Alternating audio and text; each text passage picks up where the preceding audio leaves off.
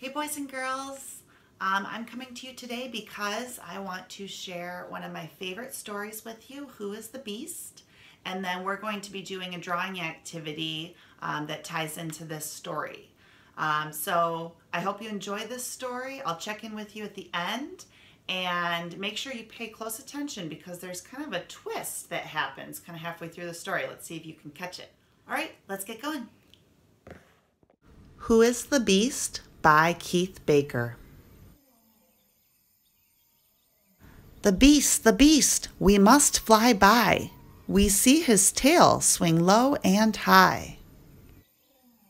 The beast, I must turn back. I see his stripes, yellow and black.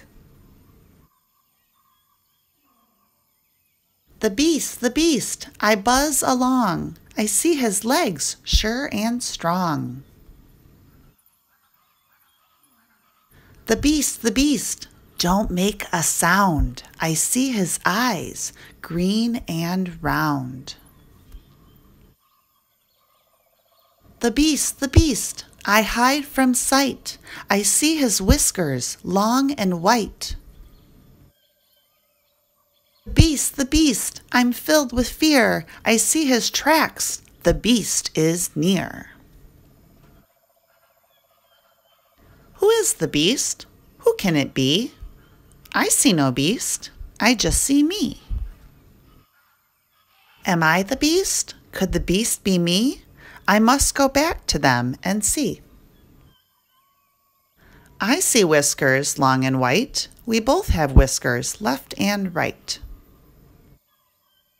I see eyes green and round. We both have eyes to look around. I see legs sure and strong. We both can jump far and long. I see stripes yellow and black. We both have stripes across our backs. I see a tail swing low and high. Both our tails swing side to side. Who is the beast? Now I see. We all are beasts, you and me. All right, I hope you guys enjoyed this story, Who is the Beast? And I think this book has a really important message, even though it's a really simple story.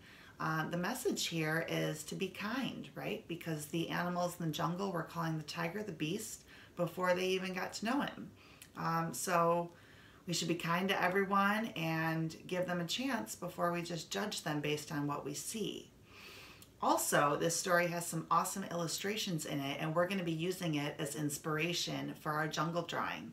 So join me, hop on to the next video, and I'll show you how we're going to draw some of these animals. See you soon.